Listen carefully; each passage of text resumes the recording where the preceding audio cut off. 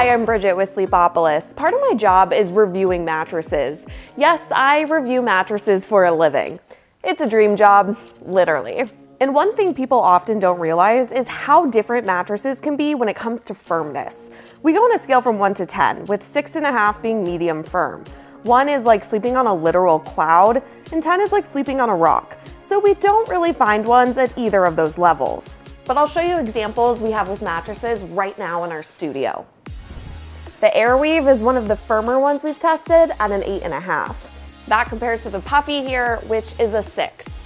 Why does this matter? Well, how you sleep along with your body type calls for a certain firmness level to maximize comfort. Got questions or want to see how I test mattresses? Follow our Sleepopolis pages.